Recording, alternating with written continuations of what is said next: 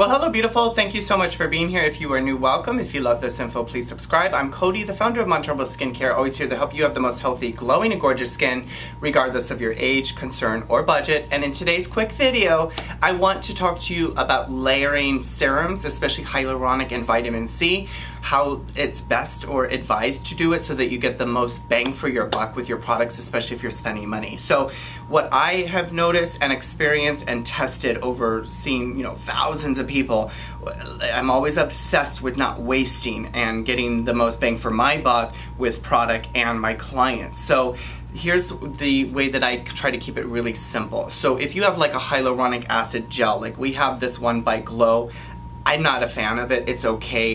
There's other brands that I've already talked about that I think are even better, that are more indie brands, like the one from Jen Amber and even from Jordan Samuels. Like, I think it's way better. But I'm just going to show you this as an example. So what I recommend is you do your normal kind of first things, like your cleansing and your toning.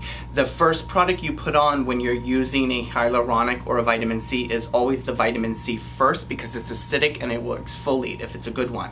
Unless it's maybe a different form of vitamin C. But if it's the ascorbic acid form of vitamin C, you usually put that on first so that you get some absorption and some prevention of like free radicals, antioxidants, all that stuff, and then you put on your gel. But let's say you're using like a hyaluronic acid gel now and a face oil and you're not quite sure what to do. So let's just keep it really simple. Water always first. Hydration always first. So hydration is hyaluronic acid. So you would put this on first, all over your skin, and then let that absorb, and then you trap that water in with a lipid, with an oil.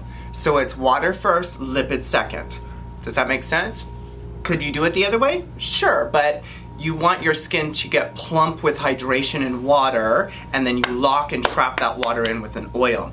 So my skin has absorbed that hyaluronic, and I'm going to do another video showing you how to make any hyaluronic acid work better, but I'm just showing you in this example of like how to layer these two products, or a face oil and a hyaluronic. Now I'm going to use the Beautifying Oil by Aveda, and I'm just going to use a few drops. So whatever oil, face oil you have now is fine.